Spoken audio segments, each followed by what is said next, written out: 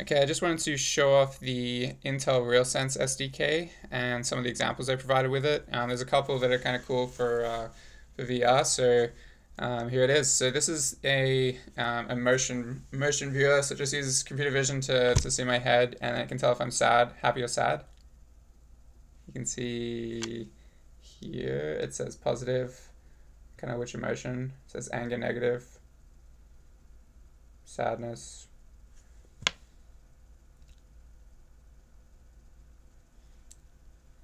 So I can kind of work out if I'm happy or sad, basically. Unfortunately, it doesn't work when you put the Rift on. You can see the red boxes when it can actually detect my face. And then even if I just put it over like this, it doesn't work. But yeah, it definitely doesn't. You won't see a red box, which kind of sucks. It'd be cool for social VR stuff if you could have your mouth in the game. That'd be pretty cool. So I might play around with something to try and get that working, but I'm going to show you the, what is this one? The head tracking, or head tracking Unity example they give you. And this is actually pretty cool.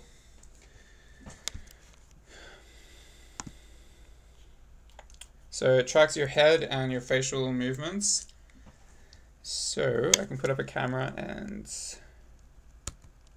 there you go. There you can see me. You see the girl. So it tracks my head. If I move slowly, it's not too durable, but it can kind of track my head side to side.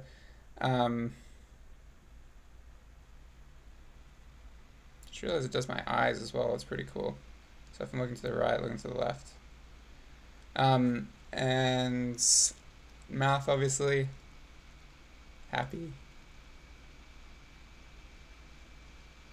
So kind of like the face shift stuff. And eyes.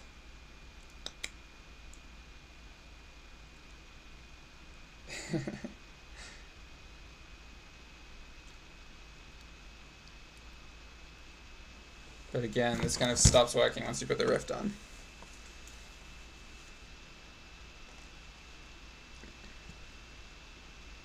Yeah, it's not tracking. Okay, what else we got here? They have an example of hands. It's not that good. I'll just show you quickly. It's definitely worse than the Rift from what I've seen. Oh, sorry, definitely worse than Elite Motion. But yeah, kind of struggles if I put my hands are perpendicular with the camera right now, and it really freaks out. And if I make fists, it really freaks out. So I can't really see myself using this for anything. What else is there? That's pretty much it. There's also I guess there's a point cloud. They overlay the depth and image streams.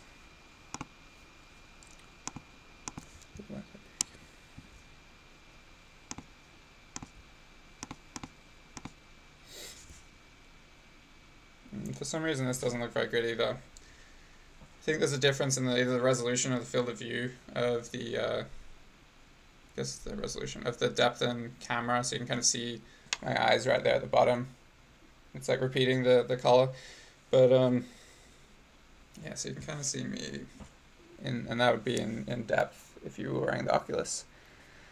What else is there?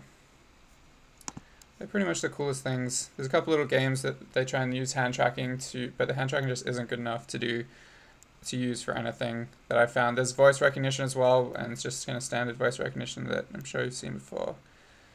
Yeah, that's pretty much it. So we're gonna try and adapt that mesh like we've been doing at Converge to try and do the mesh but high quality and streaming over the internet. That's going to be our application for the RealSense competition. And that's why we have the camera. It's Intel's running a competition to see who can make the coolest stuff with it. And I guess I can just show you the streams to finish up. So you've already seen the color. and oops, this is the infrared that it's seeing, and then the depth. These are the 3 streams it gives developers.